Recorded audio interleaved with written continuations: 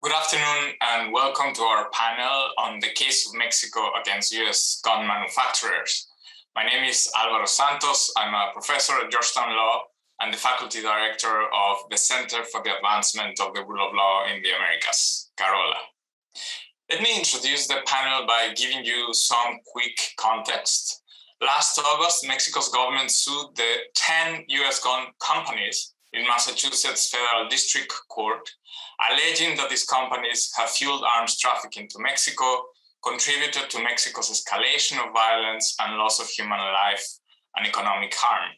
Since 2007, when Mexico launched its war on drugs, more than 250,000 people have been killed and nearly 100,000 people have disappeared. The death toll has continued to climb in recent years. More than 200,000 firearms are illegally trafficked to Mexico from the US every year. About 70% of firearms recovered in crime investigations in Mexico originate in the United States. In this panel, we'll explore what the connection might be between these facts and the US gun manufacturers. We have asked our panelists to discuss the reasons for this lawsuit, the main arguments in Mexico's complaint, and the possibilities for success given US regulation and the experience of similar litigation efforts in the country, and how this lawsuit may fit in the broader efforts to stop firearms trafficking to Mexico and to reduce violence there. We have a great lineup of speakers, and I'll introduce them in the order in which they will speak. First, we have Alejandro Celorio Alcántara, who's the legal advisor for Mexico's Ministry of Foreign Affairs. He has been a member of the Mexican Foreign Service since 2006, and in the Foreign Ministry, he was deputy legal counsel. In the embassy of Mexico in the US, he was head of the Hispanic and Migration Affairs section, where he worked on defending the interests of Mexicans in the US, especially undocumented migrants. He has experience in strategic litigation and in working with pro-migrants and civil rights organizations. He's also been posted to the Mexican consulate in Sacramento, California, as consul for protection, and in the embassy in Paraguay, where he was in charge of political and economic affairs. He holds a law degree from Universidad La Salle in Mexico City, an MA in Sociology of Law at the Oñate Institute in Spain, as well as 2 LLMs, one in International Transactions and Comparative Law at the University of San Francisco Law School, and another one in the US at the University of Houston Law Center. Next, we have Steve Shadowen, who is a founding partner at Hilliard and Shadowen LLP and specializes in economic justice and civil rights. Over his extensive career, he has been lead counsel in numerous groundbreaking cases. Mr. Shadowen is regularly recognized as a top national antitrust lawyer, a result of his dedicated work on cases where intellectual property and antitrust law intersect. For his work in securing economic justice for healthcare consumers in 2013, the American Antitrust Institute awarded Mr. Shadowen its first ever national accolade for outstanding antitrust litigation achievement in private law practice. He's been recognized as a best lawyer in America in 4 categories: best the company litigation, antitrust law, commercial litigation, and antitrust litigation. He serves on the advisory boards of the American Antitrust Institute and the Institute for Consumer Antitrust Studies. In human rights litigation, he represents the families of Mexican nationals killed by US Border Patrol agents along the southern border, obtaining the first ever ruling that Mexican nationals killed by US agents in Mexico can obtain judicial review of those killings in US courts. He holds a JD from Georgetown Law, welcome back, where he was an editor of the Georgetown Law Journal. He then went on to clerk for the Honorable Boyce F. Martin Jr. of the United States Court of Appeals for the 6th Circuit. And he's representing Mexico in this case. And next we have Cecilia Farfan, who leads the security research portfolio of the Center for US-Mexican Studies, USMEX, at the University of California, San Diego. She's an expert on organized crime and US-Mexico Security Cooperation and co-chairs the US-Mexico Security Cooperation Task Force led by USMEX, in partnership with the Justice in Mexico program of the University of San Diego and the Mexico Security Initiative at the University of Texas. Farfan is a member of the Global Initiative Against Transnational Organized Crime, the Urban Violence Research Network, and sits in the board of directors of A New Path, Parents for Addiction Treatment and Healing. She holds a bachelor's degree in international relations from the Instituto Tecnológico Autónomo de México, a master's degree in international affairs from Columbia University School of International and Public Affairs, and a PhD in political science from UC Santa Barbara. She has been a recipient of several research fellowships, including the Fulbright Program, the UC Institute on Global Conflict and Cooperation, and Mexico's National Council on Science and Technologies. Each panelist will speak initially for 15 minutes. Then I'll raise a couple of questions and give them a chance to comment on each other's remarks. And then we'll devote the last 30 minutes for Q&A from the audience. So I want to ask the audience to please write your questions in the Q&A button in the Zoom chat and write your name and affiliation. And then I'll pick up the questions and ask them when we get there. We're very thankful to our speakers for joining us today. Welcome, and without further ado, Alejandro, the floor is yours. Thank you very much, Alvaro. Santos, thanks, Georgetown Law and Carola. It's such a privilege and honor to be in this panel with Cecilia, with Steve, and there's also members of the litigation team here at the embassy. The government of Mexico is represented in this lawsuit by Steve Shadowin and by Jonathan Lowy, Chief Counsel from the Brady Center to Prevent Gun Violence. And there's a number of women and men in the legal advisor's office in the Ministry of Foreign Affairs involved in this litigation. Thank you for your interest on this. This is one of a kind lawsuit. It has never been done before. This is a foreign government, Mexico, suing civilly. This is a civil lawsuit in a U.S. federal court in Massachusetts.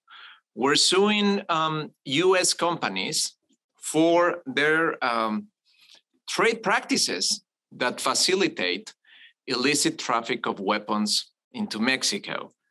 Those weapons that are illicitly trafficked into my country, that I'm sure you all enjoy visiting, is suffering environment of violence produced by this number in around 500,000 of weapons a year that come from the US and that are sold in a manner that allow criminal organizations to get very high firepower. We're talking about big rifles. We're talking about rifles with a very long reach, sniper rifles. These are rifles that are killing and hurting and frightening women and men and children in Mexico. That's why we're suing. And we're suing these companies in addition to all the efforts on the diplomatic arena, in academia, in open and more discreet efforts to try to change this situation in Mexico. It's been decades that we've been raising the issue that the illicit traffic of guns has to stop. There's interesting mention of the efforts of Mexico to combat the drug cartels in our country since 2006. Since 2004, when the assault weapons ban stopped in the US, there has been an increase in killings and violence in Mexico. And what we'll argue is that by changing some of the commercial practices in their trade, less weapons would enter into Mexican territory. There is a moral incentive to do this. We have to do it, and we're doing it for the good of Mexicans in our country. but there's also an obligation to do it. As the government of Mexico, we resort in all the tools that we have available to confront and address the issues that are of importance for our country. To combat the illicit traffic of guns and armed violence in Mexico, we often look into 3 or 4 actors in this mix. We have in one side the government of the United States, we have the government of Mexico, we have the companies that manufacture, distribute, and sell these weapons, and we have the individuals and organized groups that buy those weapons. We have 4 actors in this mix. The US government is doing and has done actions to stop the illicit traffic. It has recommended the companies to change their practices, to do some self-policing. It has attempted to enact legislation to improve the situation. The US government has worked bilaterally with the government of Mexico in doing mirroring patrolling, some actions at the border to try to seize a higher number of weapons. And this is interesting. In 2020, Customs and Border Patrol seized less than 500 guns, whereas the Mexican government seized around 12,000 guns in that fiscal year. There's bilateral efforts. Every year, we try to figure out new ways of working in the security level to stop the flow of guns, to exchange information. On the exchange information, it's important to highlight this. There's a traceability resource called eTrace that allows both the government of Mexico and the government of the United States to know where does a weapon found in a crime scene come from. Where was it manufactured? How was it distributed? Where was it sold? And that way we're able to trace that weapon from its origin, but not only that, to find the routes for the illicit trafficking. It's important to highlight that this information was public. Any person could access this information, and it was easier to have a sense of the routes, the magnitude of the illicit trafficking, and how things behave in terms of the traffic into Mexico. It's no longer public. So at the government level, what we do is to exchange information and try to prevent the illicit trafficking, but without having all the details of where the guns are coming or how many weapons are being manufactured in any given fiscal year. It is very hard for governments to figure out the best way to search efforts at the border. We have a 3,000-kilometer border where there's very significant complexity of people trying to cross into Mexico, into the United States, people being returned from the United States after an immigration procedure.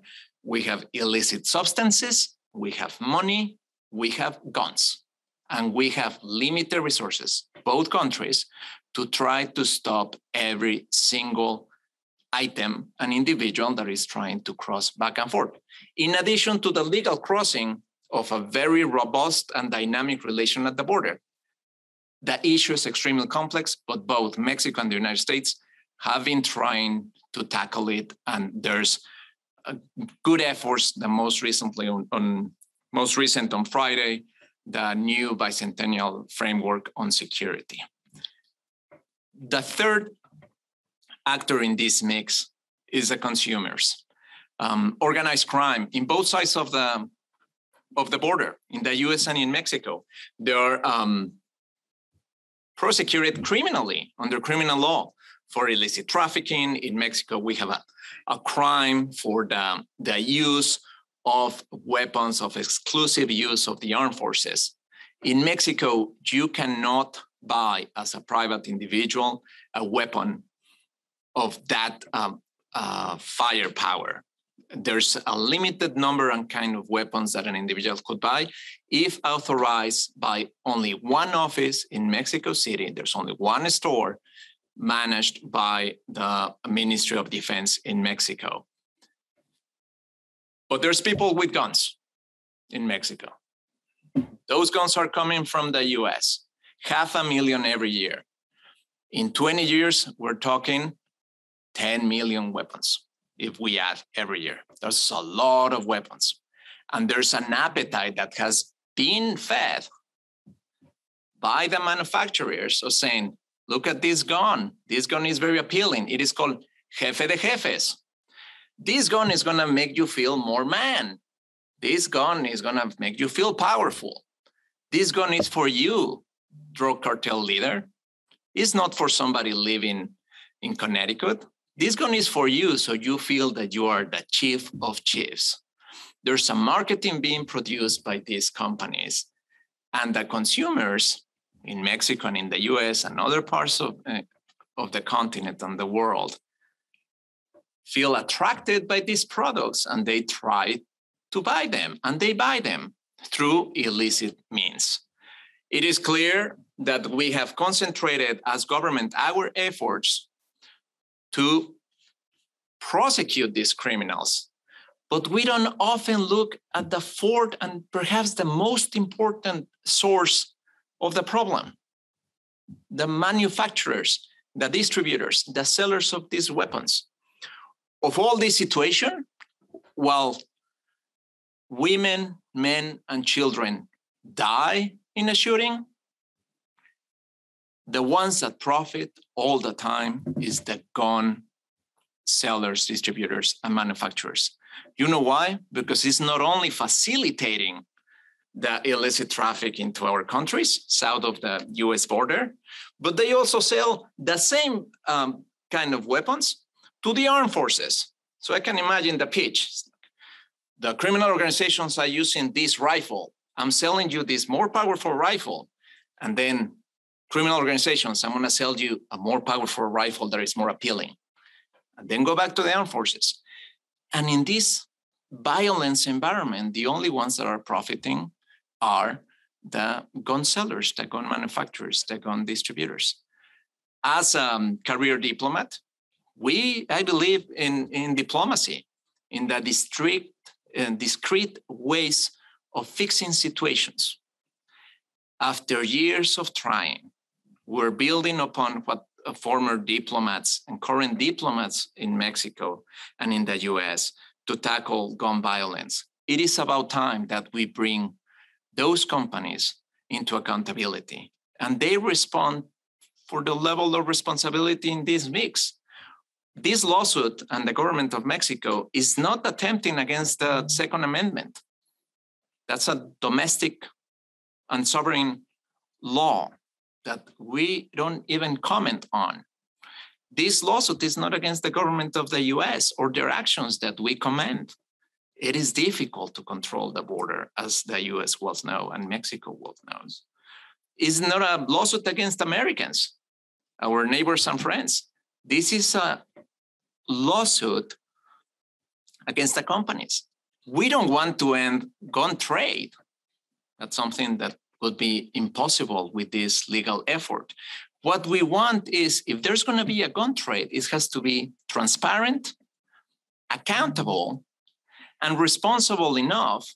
So if guns are going to be sold, those guns should stay in the United States and shouldn't be trafficked into Mexico. And what we are questioning is, what are you doing or not doing, gun seller, distributor, and manufacturer, that you're allowing that those guns are easily ending in Mexico? Being a legal effort that hasn't been done before, I feel very confident in the strength of the legal argument, and I feel a lot more confident that we have the moral ground of doing what we're doing by resorting in all the tools that are available to us. One of them is presenting our case before a US federal court. It has to be done. We have to go before the court and hold these companies accountable. in parallel to what the US and Mexico government are doing to stop the illicit traffic of weapons. I want to thank again for this opportunity, and I'm going to be very attentive to your questions or comments and ready to answer them. Thank you very much, Albert. Thank you, Alejandro. Next, we have Steve Shallowin. Thank you very much for the opportunity to come back to my alma mater and participate in this seminar. It's a pleasure and an honor. So those of you who are more interested in policy and the politics rather than the legal aspects of this case can tune out for a while, because I figure I'm at a law school probably speaking to quite a few lawyers and law students, so I'm going to get nerd out on the law here a little bit. So let me give you the background of this type of litigation. So everybody knows that there's a federal U.S. federal immunity statute called PLACA.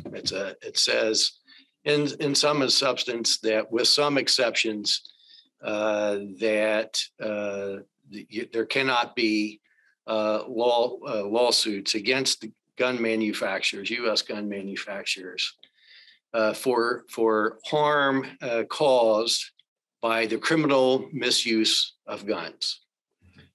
And let's set that now to the side for a moment. That statute, PLACA, was enacted in 2005. What happened before 2005?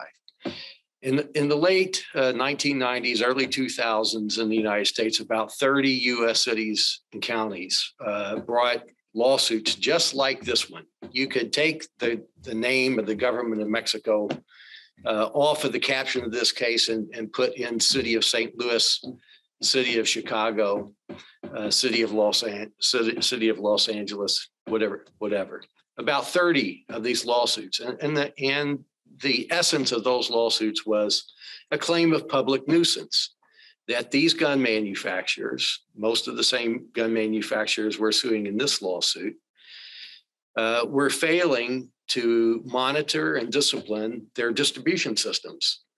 The manufacturers of all other products in the United States do monitor and discipline their distribution systems because they're worried about tort liability in the United States.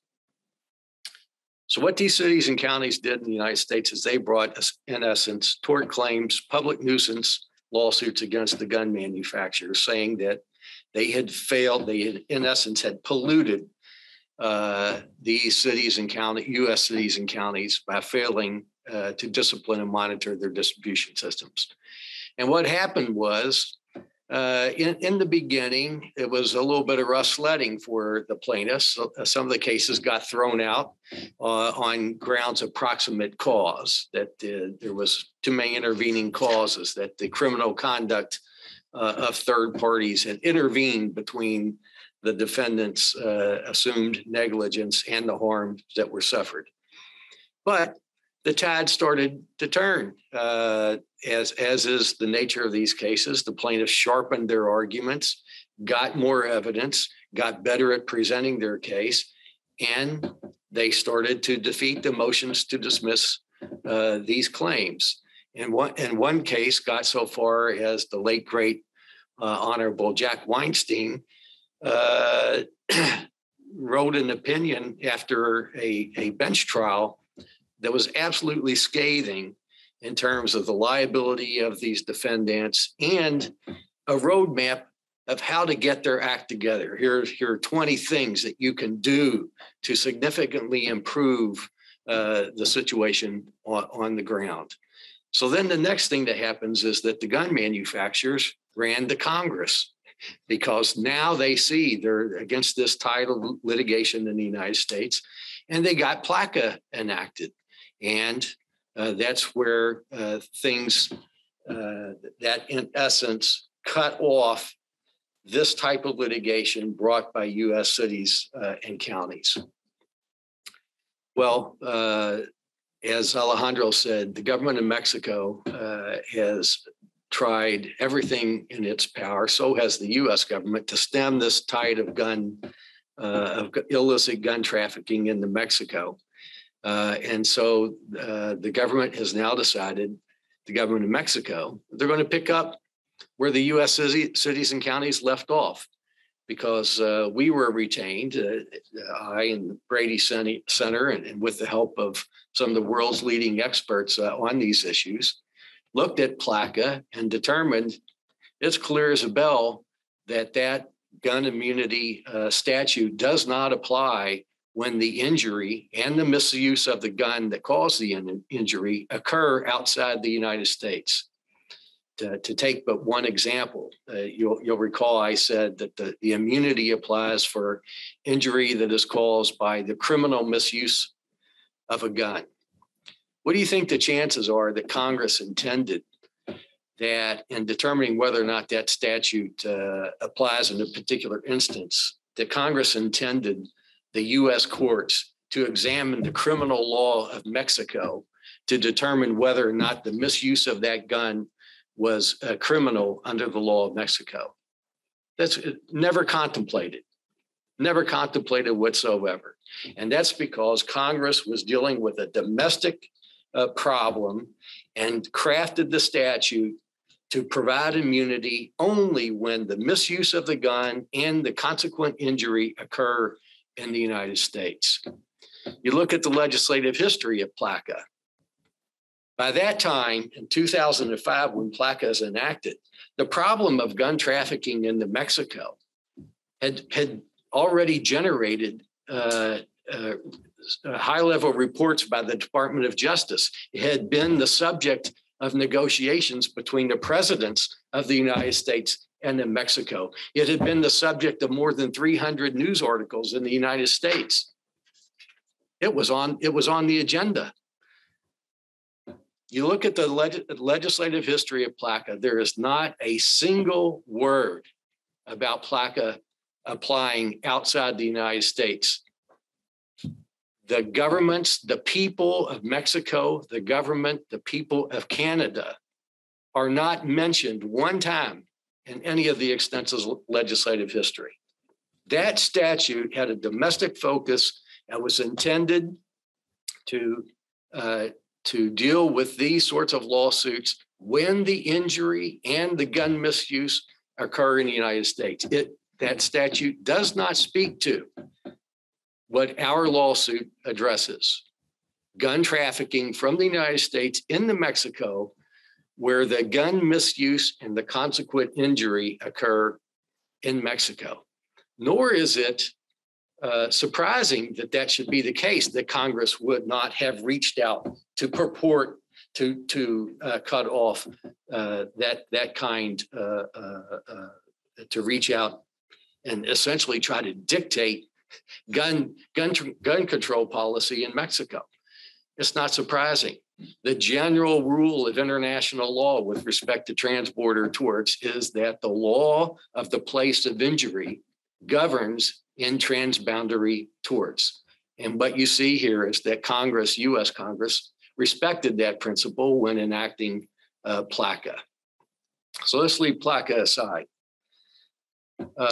Is it fair? Is it lawful? How are the courts going to react to the idea that a manufacturer in the United States could find itself subject to liability for injuries caused by its products in Mexico? Well, there are two different scenarios. If there's a one-off injury in Mexico, a one-time occurrence, you could see some manufacturer sitting in Massachusetts saying, I never thought that I could be hauled into court based on that injury. But that's not what we have here. What we have here is a more than 20-year history of foreseeable, systemic trafficking of these guns from the United States into Mexico, with the U.S. manufacturers firmly placing their head in the sand. And you can't do that. The tort law is going to catch up with you.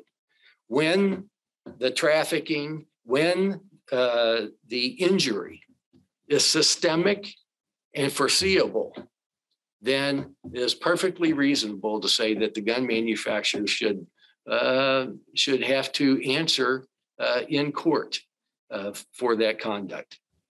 And so that's what we have here. Nor do I think, by the way, under international law, it would, in those circumstances, there's a substantial question whether, even if Congress intended to provide an immunity in these circumstances, whether they could do so under international law. What kind of international law would it be that allows one jurisdiction where the conduct occurs to provide a safe haven for international scofflaws who are systematically causing injury, in this case, mayhem and murder in a bordering nation? So I don't think, I think there's a substantial question whether that would be permissible under international law, but we'll never get to that question because, as I mentioned, it's clear as a bell that PLACA does not purport to reach out and cover injury and the misuse of guns in foreign nations, including Mexico. So that's my very dispassionate, objective view of PLACA and how it applies here. So that's a good start for the legal nerds. Thank you, Steve. And next we have Cecilia Farfán. Thank you, Alvaro, and thank you, Georgetown, for the invitation to have this very interesting and much needed conversation. And of course, I'm very honored to share this panel with Alejandro and Steve. I'm definitely not a lawyer, so let me give more of the context in which this lawsuit is taking place, because I do think it's important to keep in mind, when we talk about violence in Mexico, what exactly we're discussing. So the United Nations Office on Drugs and Crime publishes a report, a global report on homicide from around the world. And what's interesting there is the most recent data that we have, it shows us that about 6 people per 100,000 on average in the world died of homicide. For the Americas, this number is a lot bigger. In the Americas, we have a rate of 17 per 100,000. And with a region that it's already very violent, we have Mexico that has around 29 homicides a rate of 29 per 100,000. And so we're talking about, again, within a region that is already very violent, we have a country that is experiencing a tremendous loss of life, in this case, Mexico. And as Alejandro was pointing out, a lot of those deaths, not only in Mexico, but in the Americas in general, these homicides are a result of using firearms. So just to keep that in mind, kind of just in terms of globally what we are looking at. Certainly, I don't think anyone here, or those who follow violence in Mexico, would make the argument that it's only gun trafficking that is the result of violence in Mexico. But what we cannot ignore is that it has definitely changed what we. Sorry, I got distracted by a message in the chat. As I was saying, gun violence is not the only reason that we see these high levels of violence in Mexico, but certainly it has changed the nature of what we see in terms of violence in the country. And this is very important because I think when we think about violence in Mexico, I think a lot of people have an image of like Narcos, the Netflix show of criminals killing other criminals. But what I think is very important about what this lawsuit is doing is also helping us and pushing us to think about how lethal violence has changed in the country. Alejandro, at the beginning of his presentation, mentioned violence against women. And I think what's very interesting is that the work of civil society in Mexico, groups like Intersecta, Data Cívica, has shown, for example, that the availability of these firearms has also changed how women are victimized in the country. So intimate partner violence in Mexico, for example, what we have seen is women are also now being killed at greater rates using these firearms. And so in the context of these war on drugs and these lawsuits, I think it's very important to think, well, now women are being victimized in a different way. And homicide rates for women have also increased as those for men in the country. So again, this is how violence has evolved. And I think this result of having this availability of firearms. I also don't think it's a stretch to say that the availability of firearms and how they change this violent landscape in Mexico is a threat to democracy, not only in Mexico, but also in the Americas. Certainly, political violence is not new in the country, but what we have seen is also as a result of, again, the availability of these firearms, who's getting victimized. So we also have candidates running for office. And of course, to the extent that there's a chance that you're going to get killed in the process or an electoral process, it is likely that then you will, probably not want to run for office. And so what is that doing to the quality of our democracy is also an important implication. I think we have also seen activists getting killed. And again, using these weapons. And so we have people who, for example, protect the environment against illegal activities like illegal mining or illegal logging. So we have also people defending certain spaces within the territory being targeted. And of course, as most of you will know here, journalists are also being targeted. So again, I think when we think about violence in Mexico and we think about these criminal groups, what we also want to think about is how this violence has evolved in the country and how these firearms have really changed the landscape. And what's interesting, and this is not a hypothetical, and I don't agree with Alejandro just because he is a representative of my government. I agree with him because we have evidence, right? And so as he was mentioning, we do know how it was before we had the availability of these weapons. So before we had this all weapons ban lapse, what we had seen is we had criminal groups, but it was not as easy for them to access these weapons. Most of my research focuses on understanding how licit conditions for trade can also help criminal groups. So how licit conditions in general aid illicit groups. And certainly the lapse of the assault weapons ban is something that has provided a tremendous advantage to these criminal groups. This takes me to another point that I would like to make. We at the Center for U.S.-Mexican Studies, where I work, we have carried out a survey on the perception of democracy. Those results will be available towards the end of the year. But one piece of information that was very interesting for me, and of course, being in charge of security, something that I wanted to focus on was trying to understand what is a perception of organized crime. And so one of the questions that we included in the survey was whether or not people thought that organized crime in Mexico had greater firepower than the armed forces. And an overwhelming majority of the respondents, and again, this is a representative national survey, believes that criminal groups in Mexico have greater firepower than the armed forces. Now, of course, this is not true.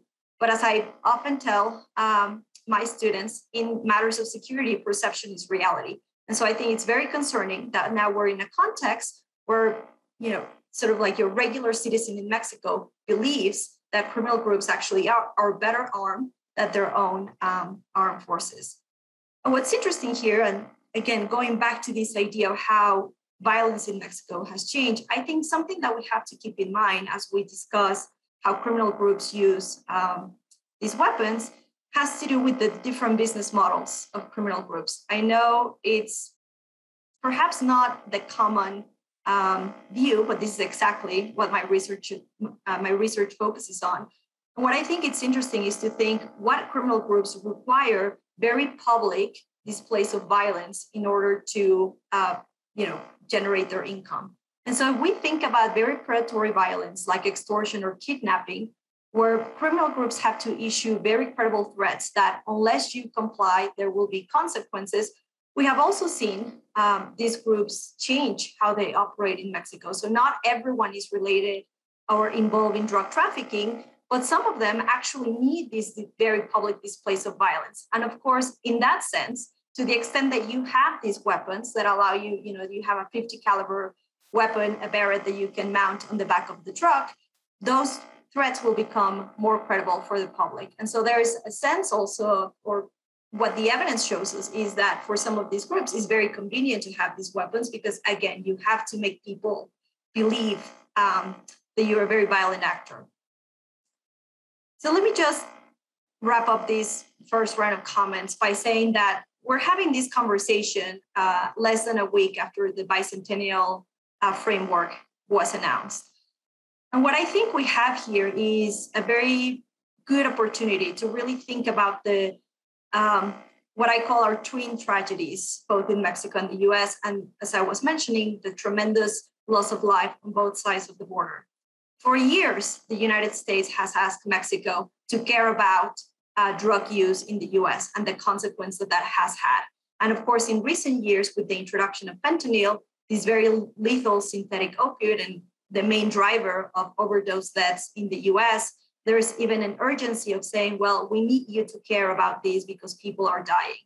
And I think this lawsuit and the conversation that it can open, it's also an opportunity to say, well, we need you to care also about the tremendous loss of life that is happening on the Mexican side. And again, I think these are shared tragedies. And I think in the context of this bicentennial framework, there's an opportunity to really start thinking about how these transnational challenges reproduce this violence and death on both sides of the border. So I'll stop there so we can have a conversation. Thank you. Thank you so much to our panelists for these initial remarks. And so I'll raise one question for each of our panelists, and then after that, we'll open up for Q&A. And so for Alejandro, I wanted,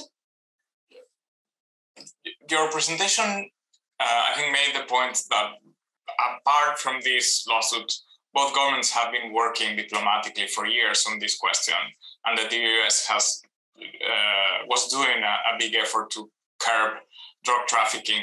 But I can't resist to point out what seems to me like an asymmetry in the way the focus has been placed in the problem of the war on drugs. So, and this is something that Cecilia was just mentioning. Most of the focus has been in curbing drugs at the source. This has been a long-standing policy of the US government, trying to prevent drugs from coming into the country. And many of the efforts of the United States in Mexico, Colombia, and other countries have been directed towards that. Mexico has for years raised the issue that, at the same time, there's this this arms trafficking going to Mexico. And given the numbers that you've shared with us, there really doesn't seem to be much impact.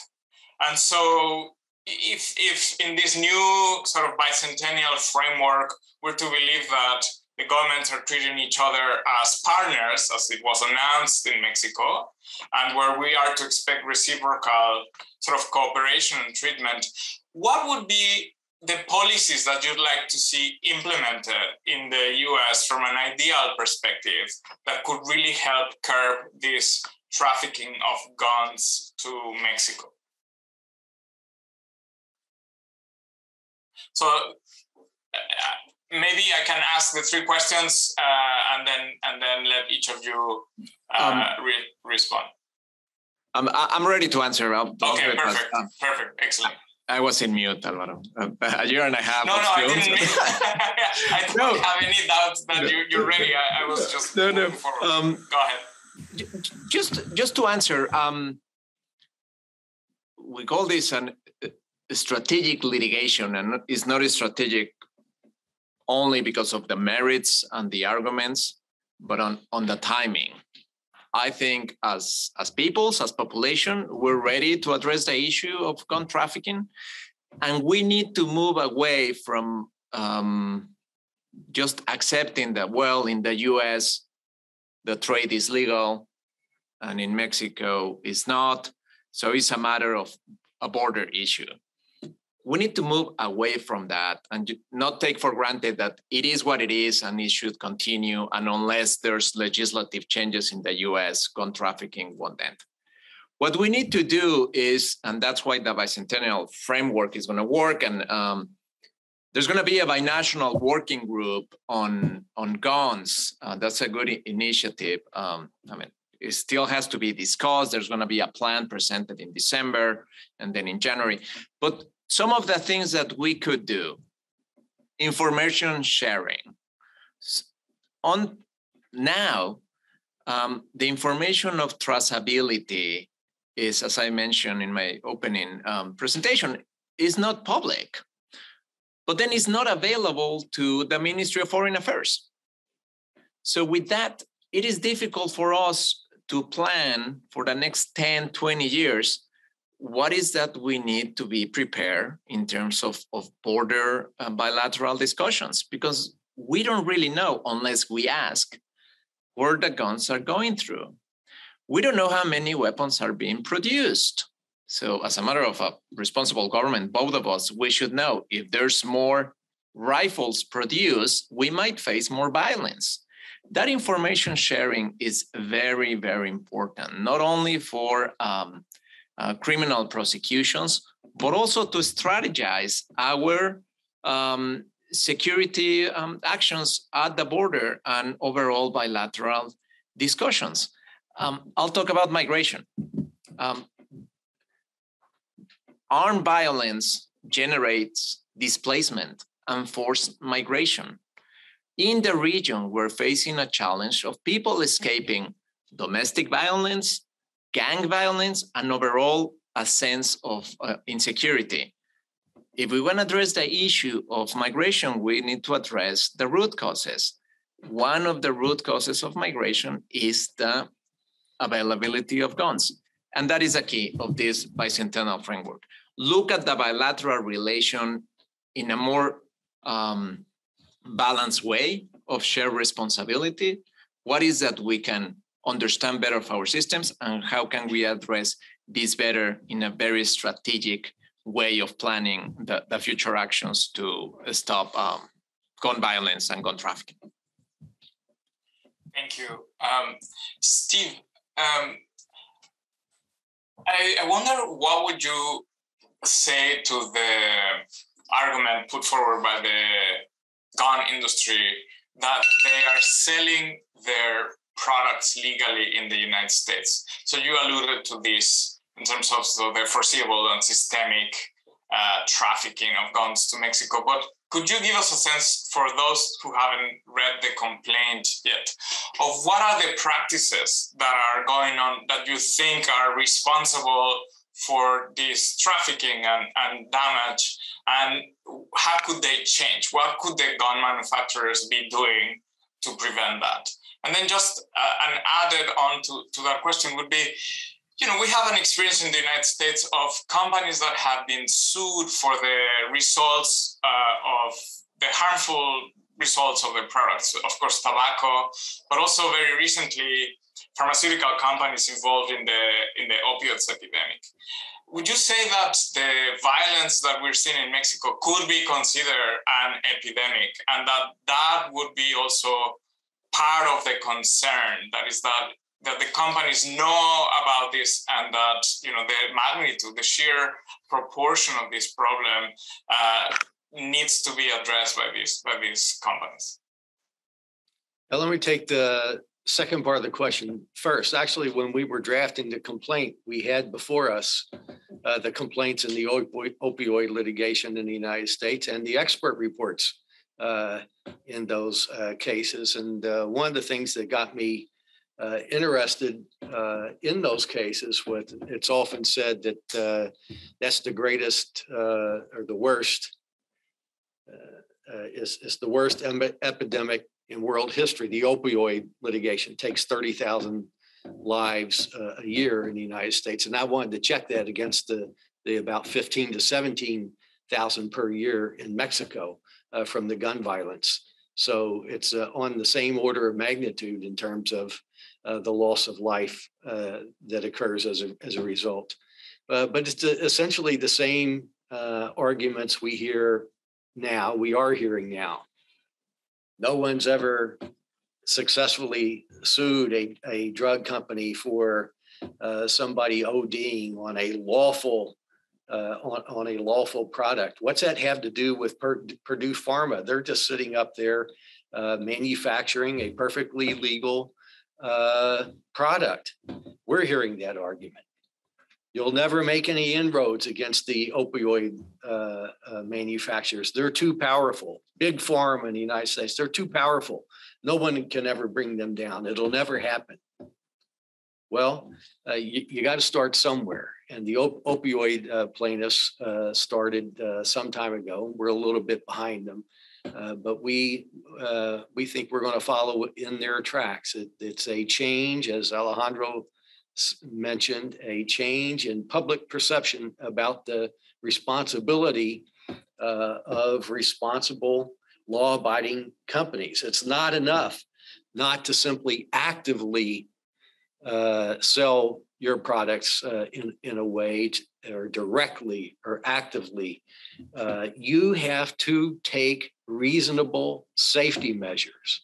You have to take reasonable safety measures when you're the manufacturer, especially of a dangerous product, to ensure that it's not going to cause harm at the end of the distribution chain. What are some of the practices that they could use? In today's day and age, think about every product that's out there, scanned data at the point of sale, real-time purchase data, exactly who is buying that product, what product, how many of them.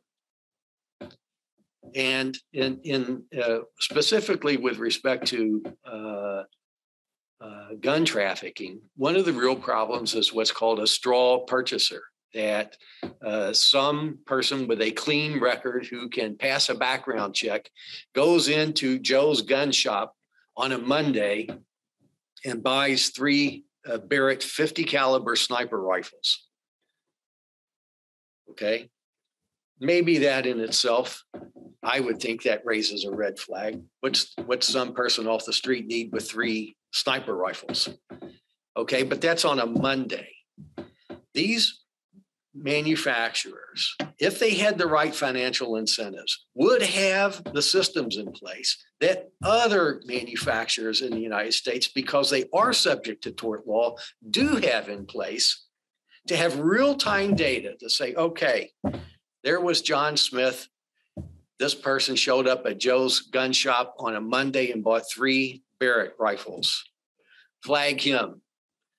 Tuesday, he shows up at Sam's gun shop down the street and buys 3 more. And on Wednesday, he goes over to Joshua's gun shop and buys 5 AK-47s. Now, with the right financial incentives to get the right data systems in place, these gun manufacturers would see that happening. We wouldn't be worrying about tracing guns after the fact to find out where they came from once they were used in Mexico to kill a family of 7. We instead would have these manufacturers in a very responsible way saying, hey, my real-time data showed me that person bought 3 Barretts at one shop on Monday, 3 more on Tuesday. When that person's name pops up to buy the 5 AK-47s on Wednesday, it's blocked. That person is not allowed to make that purchase. And so we're not going to funerals 6 months later. So that's the sort of thing that we have in mind, and we lay out in great detail in the complaint all of the different systems we say these manufacturers should have in place, because it's not a secret. The Department of Justice over a decade ago gave the manufacturers a list of things that they could and should do to stop gun trafficking. And whatever they did with it, whether they literally threw it in the trash, they at least figuratively threw it in the trash, because they didn't do a blessed one of them. Then Judge Weinstein gives them a list of things to do. It's essentially the same list. Instead of doing it, they ran and got PLACA enacted. So at every turn, the gun manufacturers, when asked, pleaded, begged with to do the right thing, just the sorts of things that other manufacturers throughout the U.S. Commerce do to have reasonable safety measures in place, they say no. And if the United States, as a matter of its domestic policy, chooses to let that kind of reckless, life-threatening conduct happen in the United States, well, then that's their business. But when it's systematically causing injury through the misuse of these manufacturers' guns in Mexico, now it's Mexico's social policy that determines. And so the answer is that The opioid litigation is out there. It shows the way, both in terms of specific legal strategies and tactics and theories that will work. But more importantly than that, it shows as a social matter how tort litigation can start slowly, sometimes with losses. You get bruised and battered along the way. But when you're on the side of justice, and everybody knows as a matter of common sense that this conduct needs to stop, well, then I have faith in the U.S. courts that in the end that will prevail. And here we have the legal means to use tort law in that way, because Congress in PLACA did not preempt or provide immunity for this type of lawsuit. Thank you, Steve.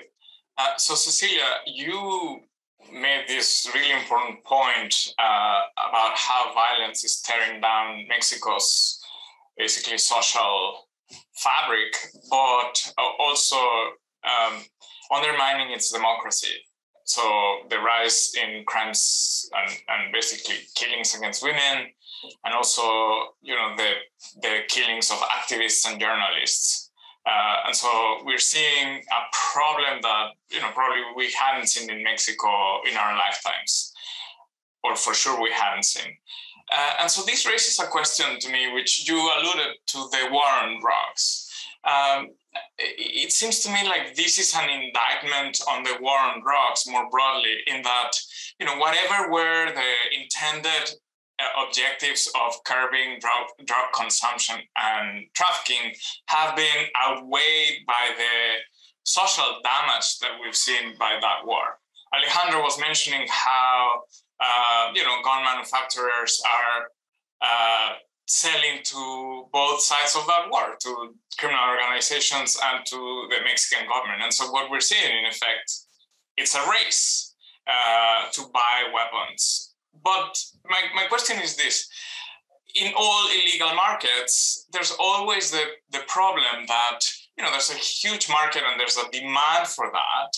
And so if you block a source from that supply, in this case, you know, the United States, we might see a change or a turn towards buying weapons from other countries or other jurisdictions. This happens, it's a well-known phenomenon in the drug eradication efforts, where, you know, if you curb drug production or cultivation in one country, it would move to another one. And so it seems like we're not really going to be able to address the problem of gun trafficking and violence if we don't address the central problem, which is the war on drugs, and we don't have a better way of dealing with this,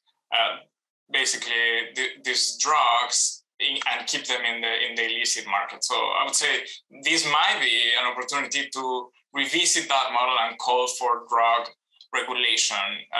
But I'm very interested, given your expertise in this matter, in knowing what you think about this. Thank you. I think what's interesting about this bicentennial framework, for example, is that it uses a language that we had not seen used previously in relation to drug use, right? And so recognizing that punitive and criminalizing measures have really failed to deliver any results. And so the Biden administration, for example, is calling for evidence-based measures against that. And I think that's obviously a step in the right direction. I think in the case of Mexico, we could certainly see a greater effort locally. I think internationally, Mexico, and of course led by the foreign ministry, has made a tremendous effort in trying to rethink drug use as a health issue rather than a criminal one. And so certainly I think, again, these loss of life that we have seen on both sides of the border should really, you know, we are pretty late already, but it encourages to think, well, this needs to be treated as a health issue, not a criminal one. I do think, though, in terms of what you mentioned about stopping gun trafficking, certainly black markets will always exist as long as there's a demand and there's some regulation. You will have some degree of that kind of activity. I think what's very interesting in this particular case is that what we have seen from other governments is a greater sense of responsibility, how they manage trade with Mexico. And so The German case, for example, comes to mind when Germany held accountable its gun manufacturers saying, well, you're selling to a country that obviously has a criminality issue. And so what I think it's interesting is that how the US is perceived, I think, in the world where it comes to these trade manufacturers, they see him as the most irresponsible partner, as opposed to other countries where, again, they have held accountable these gun manufacturers and distributors. And on that note, I should mention that Mexico has also been working very closely with European governments trying to get this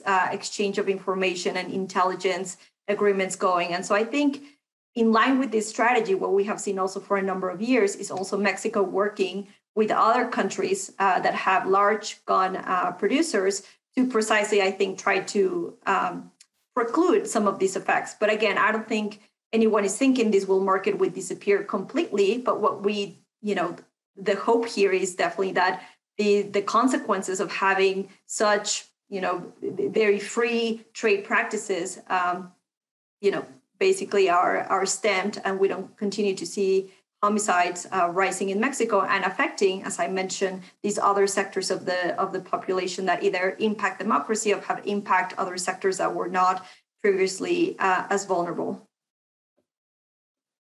Thank you, Cecilia. So let me now open for questions from the audience. And so the first one is probably for Steve. Can you name one successful case where gun manufacturers were found guilty of the violence committed with their products? From Gerardo Gomez. Sure. So the Supreme Courts of Ohio and Indiana have both ruled that gun manufacturers can be liable in cases just like this. Of course, the Supreme Court of Connecticut in the Sandy Hook litigation just ruled that the gun manufacturer in that case is going to answer for its conduct in court. My colleagues at the Brady Center every day bring individual type gun trafficking, gun violence cases like this, and they've won a trial and they've gotten settlements, and all of those are under exceptions to PLACA in domestic cases, but those are some examples. From Francesca Nardi, obviously this case has huge implications for Canada, where the vast majority of gun crime is committed using weapons illegally smuggled from the US. Has Canada been involved in this litigation?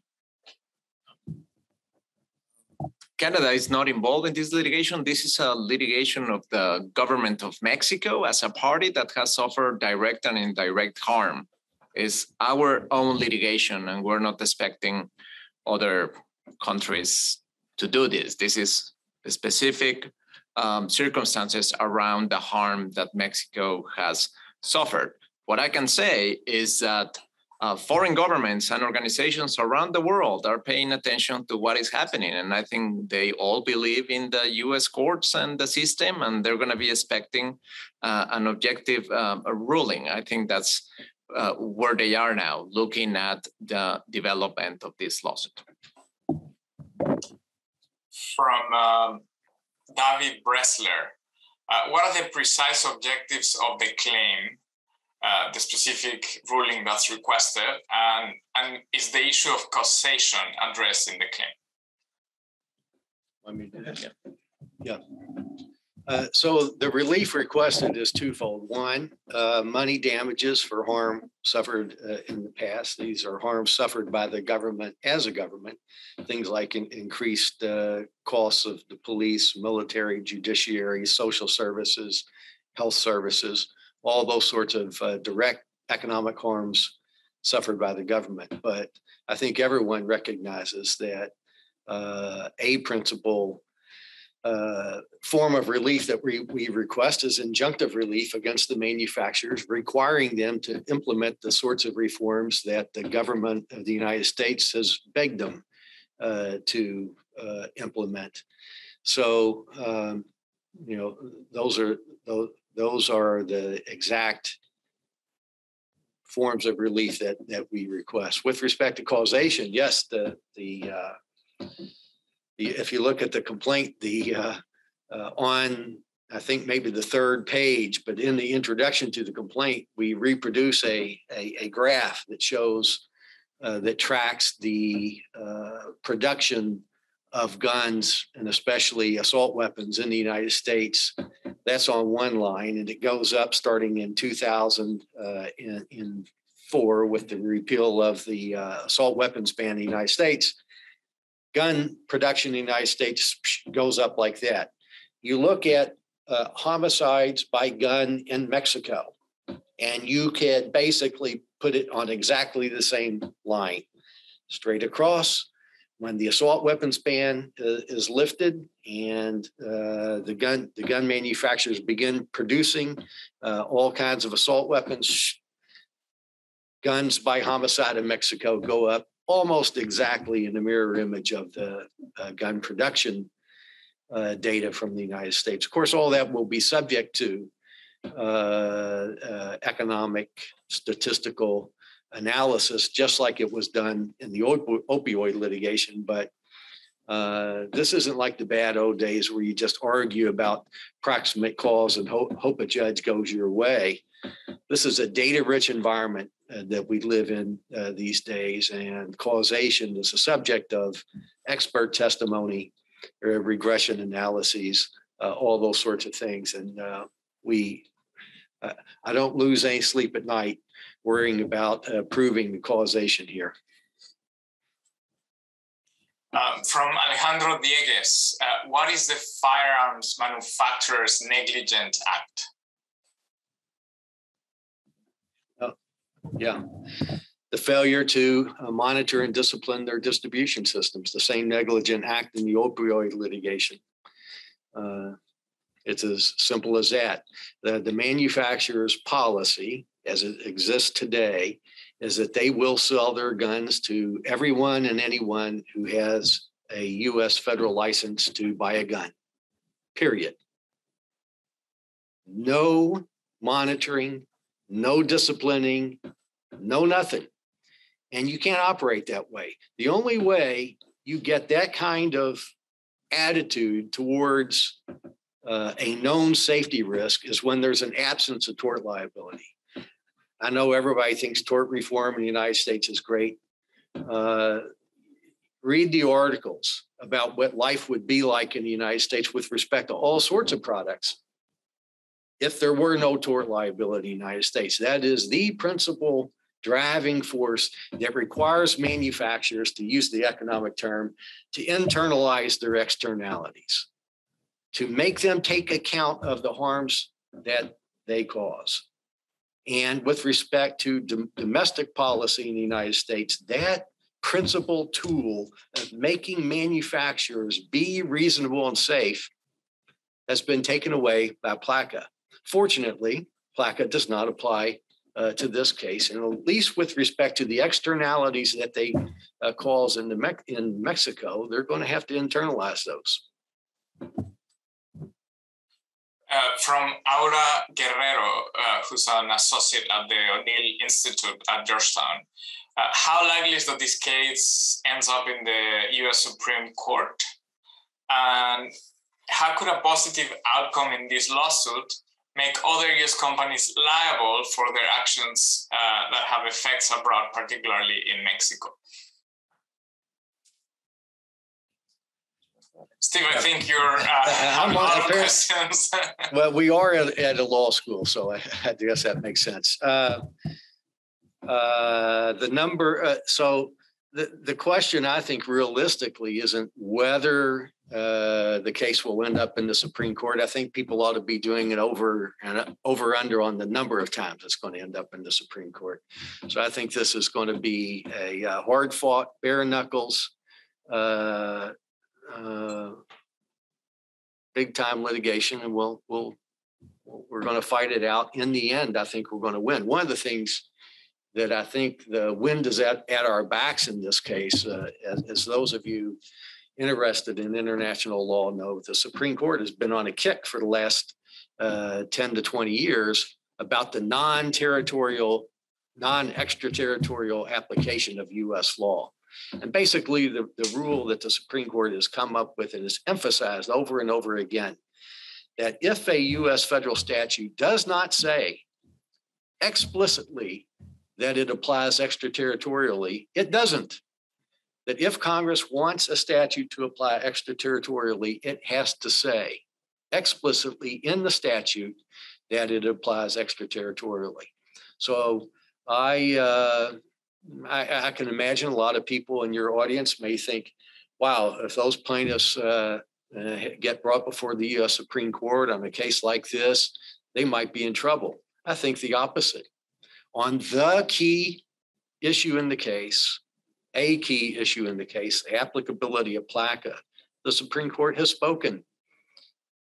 The rule with respect to the extraterritorial application of federal statutes in the United States is if the statute does not say that it applies extraterritorially, it doesn't. And that's the baseline rule here. Then, of course, we have the indications in PLACA itself within the statute expressly that it does not apply extraterritorially. So with respect to the U.S. Supreme Court, I think a case of this magnitude, raising the kinds of issues that it raises, I won't be surprised at all if we end up there. And I'm sorry, Alvaro, I've forgotten the last part of your question. Yeah, whether this could basically open the door to liability of other companies whose products are causing harm in Mexico. Yes. To the it's of that nature. The thing that's different here is we're bringing a case in the U.S. courts. We do not expect to get a forum nonconvenience argument because I think the defendants will want to take their shot at PLACA first, and I think I think they'd have a hard time establishing that the companies were subject to. These companies were subject to personal jurisdiction in Mexico. But let me make a broader point about this litigation. I think this case is an interesting example of what I think international private litigation is headed. I think that a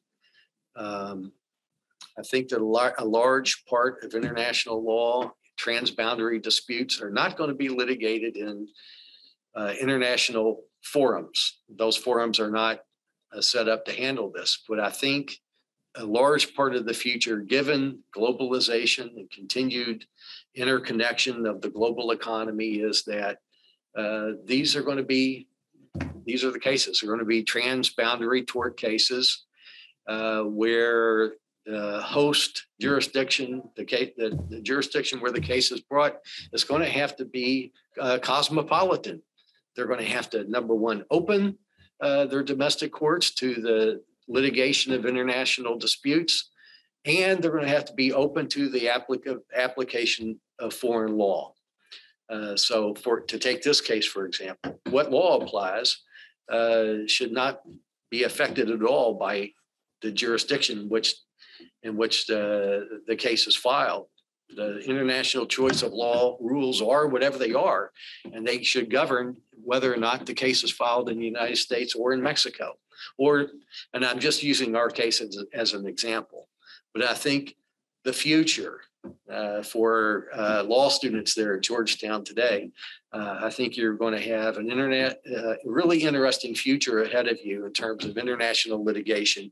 You're going to be in domestic courts in the United States litigating cases about harms in other jurisdictions. You're going to be asked to litigate cases in South America, Central America, Canada, the EU. You're going to be all over the place in your career litigating cases like this. I think just within the last year, there was, I forget which country in Africa, but some villagers in a country in Africa successfully now have established jurisdiction against Shell Oil in a case brought in Belgium, and another one in the UK. It's a case like this, public nuisance tort case. And both of those jurisdictions in Belgium and the UK the courts there have already indicated their willingness to apply the law of the country in Africa. So it will be litigated in those courts, applying foreign law over a harm that occurred in Africa. So, get your frequent flyer miles ready, you law students out there. This is a large part of your future. And of course, a small announcement, you'll be very well situated to do this if you're a Georgetown Law graduate. Exactly right. Thank you. Okay, we have a question from Professor Joseph Page, who is the founder of Carolla, our center, and also a tort law scholar. So is the judicial system capable of dealing with this particular problem? What kinds of relief could the tort system provide to the Mexican government? In the tobacco and opioid cases, state governments have sued for monetary losses the governments have sustained. This money is then supposed to be used by state governments to deal with the tobacco and opioid crisis. What would the Mexican government do with any money they recover in the gun case? Could courts adequately supervise how this money is being spent?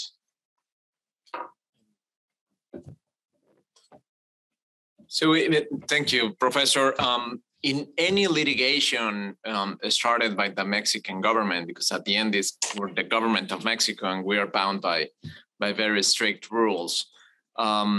Any funds recovered in any litigation go back to our treasury, and then the regular budget will allocate it to whatever is more needed. But I can share with you, Professor, and everybody following this presentation, that the general sense is that this money should go to the victims.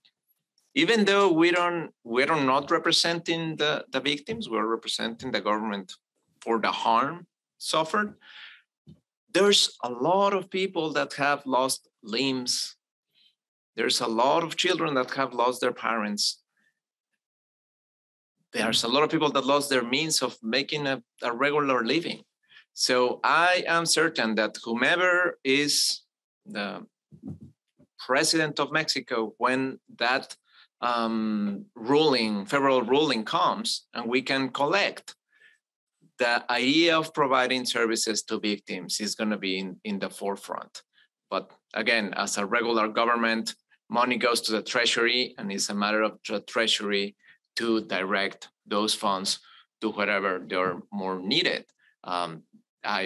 My personal opinion is that it shouldn't go to buy more guns or to buy more security infrastructure. It should go to respond to the harm that has been mainly for the victims and other things that we have spent a lot of money and distracted a lot of resources in responding to the illicit trafficking of guns that is facilitated by these companies.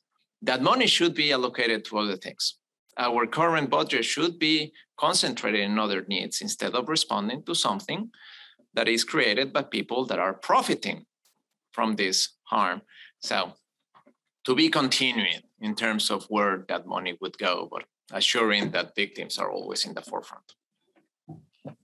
Okay, so next question from Professor Filomila Tzucala, also at Georgetown Law. If the court finds that PLACA statute does apply against your best efforts and against legislative history, as you mentioned, what evidence will you try to present specifically as to the marketing guns to cartels argument? Is there any data there? Because even media like NPR and the New York Times in the US seem to think that that will be a really hard argument to prove.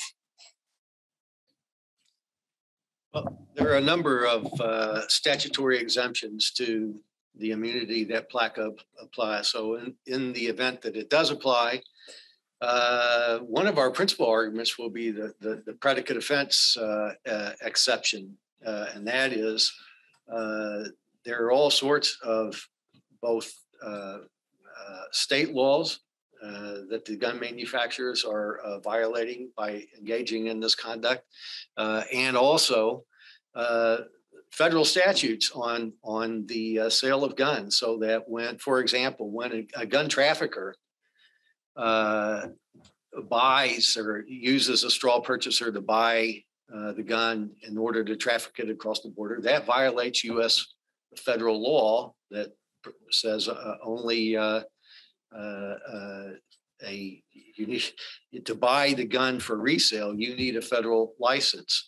It violates federal law on U.S. exports of guns. You need a license to export the gun. So that to the extent that we can show that the gun manufacturers are aiding and abetting that conduct, there's an exception to PLACA, even in the event that it applies. Then, of course, we have the template of the Sandy Hook litigation with respect to unlawful marketing of the guns. And we gave examples of this in the complaint, where we reproduce some of the ads for these guns that talk about, this semi-automatic weapon will help you achieve your mission. Great tactical use of this gun, ready for combat. All this sorts of military imagery that the manufacturers use in their marketing of these guns. So we think that there are several exceptions to PLACA, statutory exceptions, in the event that it does apply. But as I say, our principal argument is that it doesn't apply. Secondly, if it does purport to apply, it can't apply under international law. And then if we get to our third series of arguments, then we're down to exceptions under PLACA. So a question from Gerardo Gomez. Why are other big manufacturers like Sig Sauer left out? Their guns are also used in crimes in Mexico, and the Mexican government also buys guns from them, as from the other makers. Our lawsuit is directed to the gun manufacturers from whom the higher number of guns are found in Mexico. So the defendants are responsible for the higher number of guns found in Mexico in crime scenes. Sig Sauer is a company that conducts businesses with a lot of governments around the world. It's a different conversation that is a good opportunity to talk about. There is a licit and regulated trade of weapons. Sadly, the world needs weapons, and governments have the monopoly of the use of force. So armed forces will buy guns from companies legally established. What is important to highlight here is that those same companies, as I mentioned, that facilitate the selling and the trafficking to organized crime and criminals, are also selling through legal exportation to armed forces around the world. And this selling to armed forces is very strictly regulated and monitored, including notions of final user. But there's no a similar mechanism in the distribution practices to gun stores in the southern part of the US. So the conversation is not that why not we're suing Sig Sauer or we're buying to Sig Sauer. Perhaps the Mexican government should stop buying to all the American companies until the gun sellers, until it's proven that they have strict distribution policies to sanction those that facilitate the illicit trafficking. But that's a different conversation. Now, Mexico is doing its homework in finding accountable those that are loose guns. There's a minor number of guns lost by armed forces. And it responds on the multilateral level in the ATT, the Convention for Trade of Arms. It informs of how arms are being used, who are buying them, where they're allocated. The difference between the guns lost or used incorrectly in the legal side of the gun trade is very small in comparison to the 500,000 weapons illicitly trafficked from the US into Mexico every year. Okay, we have 4 minutes, and there's another question, and then I have one last question. So a question from Glo Du. How do you respond to the argument that the fault is the Mexican government's corruption? Is there a recognition that corruption is used by gun manufacturers to introduce weapons into Mexico? Heckler and Koch was fined in Germany for a similar case related to Mexico. If we talk about corruption, perhaps the question would be, how corrupt is the gun industry? And then I would ask, how corrupt are the government agents involved in the route of a gun going from a factory in a state, in Massachusetts, where we're suing, all the way to Guerrero in Mexico? Is not only Mexico the one that should be looked at for its share of responsibility. If we're going to discuss about the responsibility in all this mix, we should look at all the actors. And what I mentioned of these 4 actors that we have identified is the US government. How much is the US government doing, and how much could it do more or improve what it's already doing? What is Mexico doing, and what can we improve? How can we prosecute better criminals in both sides of the border and the companies? Now, to say that Mexico is responsible for this, I think that doesn't excuse or take away the level, that very high degree of responsibility of the gun manufacturers. Let's have the conversation about what Mexico should do better, but let's have the conversation about the liability that these gun manufacturers have, and the liability and responsibility of all the other actors about here. If we're going to enter in that discussion, let's look at all the sides, all the angles in this mix. And the government of Mexico is ready to talk about this, but not only from one angle. Let's talk about everybody responsible in the death and harm to people, to women and men in Mexico and in the US. So I have one final question. You've mentioned the multiplicity of actors in this phenomenon, Alejandro, and there are certainly a multiplicity of tools as well. So you refer to the diplomatic efforts. Now we're seeing a strategic litigation in US courts, but there's also market tools, or the power of the purse in the case of Mexico. So Mexico has seen a dramatic increase in its resources devoted to the armed forces. There's an escalation of the militarization that actually is worrying a lot of people and a lot of the Mexican society because of what this represents to its democracy.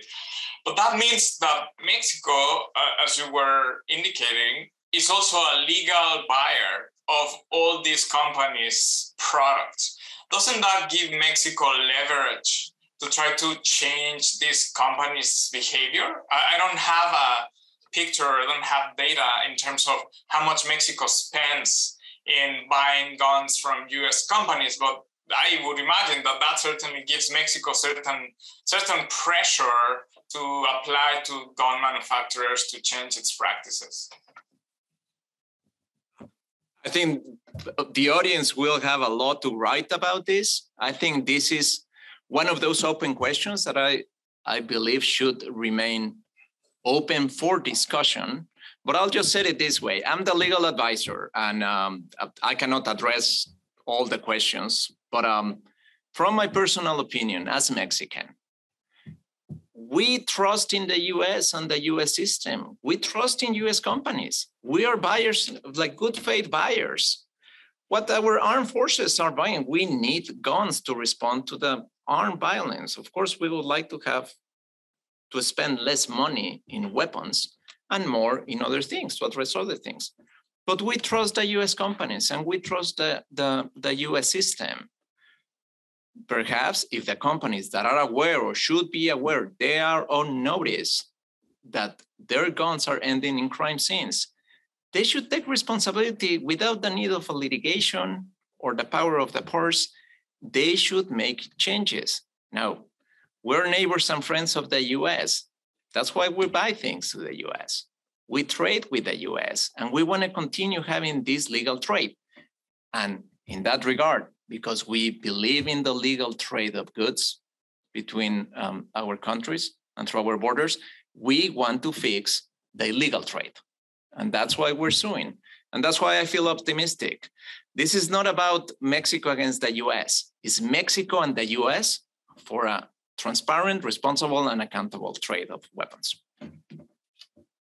Okay, and on that note, our time is up. I want to thank Cecilia Farfan, Steve Shadowen, and Alejandro Celorio for joining us today for a great conversation on this very important problem.